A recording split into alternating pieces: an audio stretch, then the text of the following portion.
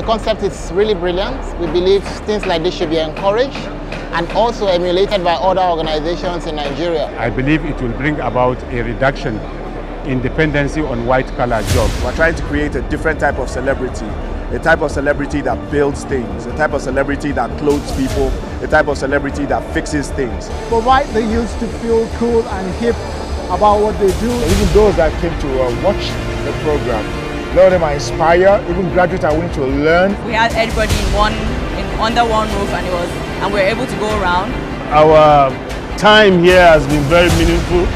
The competition has been very keen. You don't need to be many people to ignite change in others. You just need to live by example, and you just need to give your all. And once you do that, I think you can move mountains.